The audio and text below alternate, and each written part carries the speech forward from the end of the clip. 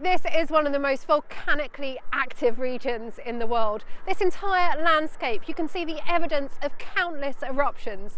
But now scientists say it's time to tap into the power of a volcano, and they're drilling into the heart of one. This project's been planned for years. It's going to be the hottest borehole in the world. The drilling started back in August, beginning its descent deep underground. It's already passed through thick layers of volcanic rock, and at 2,500 metres, it hit 300 degrees Celsius. This is the point that most conventional boreholes stop, but this one's gone deeper.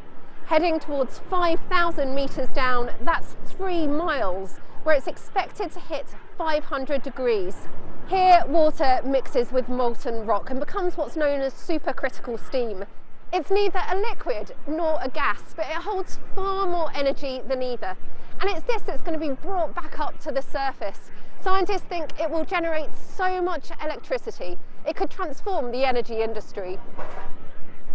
So what the team are doing at the moment is changing over the different parts of the drill. There's so much of it, actually quite thin, as you can see. And here we actually have the drill bit. It goes blunt as it's powering through all of those many layers of volcanic rock, so they're constantly having to change it, but they're so nearly there.